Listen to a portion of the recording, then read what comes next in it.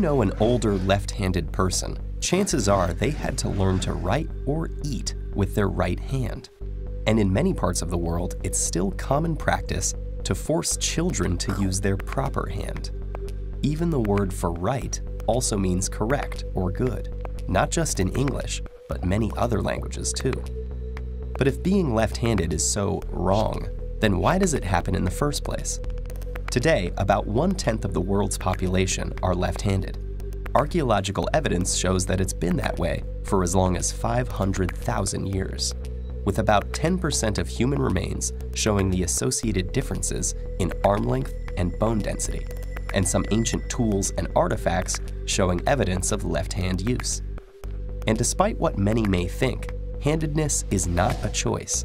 It can be predicted even before birth, based on the fetus's position in the womb. So if handedness is inborn, does that mean it's genetic? Well, yes and no. Identical twins who have the same genes can have different dominant hands.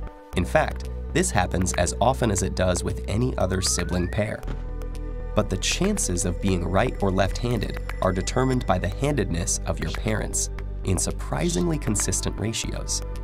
If your father was left-handed but your mother was right-handed, you have a 17% chance of being born left-handed, while two righties will have a left-handed child only 10% of the time. Handedness seems to be determined by a roll of the dice, but the odds are set by your genes.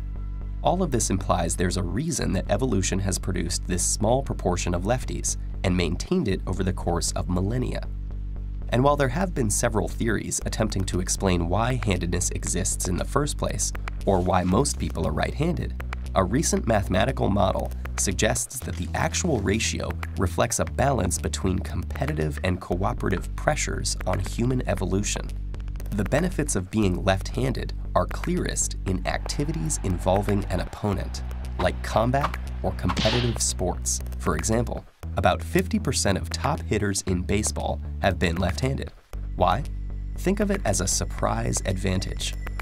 Because lefties are a minority to begin with, both right-handed and left-handed competitors will spend most of their time encountering and practicing against righties. So when the two face each other, the left-hander will be better prepared against this right-handed opponent, while the righty will be thrown off. This fighting hypothesis, where an imbalance in the population results in an advantage for left-handed fighters or athletes, is an example of negative frequency-dependent selection. But according to the principles of evolution, groups that have a relative advantage tend to grow until that advantage disappears. If people were only fighting and competing throughout human evolution, natural selection would lead to more lefties being the ones that made it, until there were so many of them that it was no longer a rare asset. So in a purely competitive world, 50% of the population would be left-handed.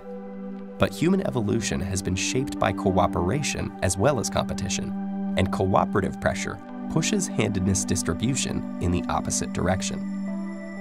In golf, where performance doesn't depend on the opponent, only 4% of top players are left-handed, an example of the wider phenomenon of tool sharing. Just as young potential golfers can more easily find a set of right-handed clubs, many of the important instruments that have shaped society were designed for the right-handed majority. Because lefties are worse at using these tools and suffer from higher accident rates, they would be less successful in a purely cooperative world, eventually disappearing from the population. So by correctly predicting the distribution of left-handed people in the general population, as well as matching data from various sports, the model indicates that the persistence of lefties as a small but stable minority reflects an equilibrium that comes from competitive and cooperative effects playing out simultaneously over time. And the most intriguing thing is what the numbers can tell us about various populations, from the skewed distribution of pawedness in cooperative animals to the slightly larger percentage of lefties in competitive hunter-gatherer societies. We may even find that the answers to some puzzles of early human evolution are already in our hands.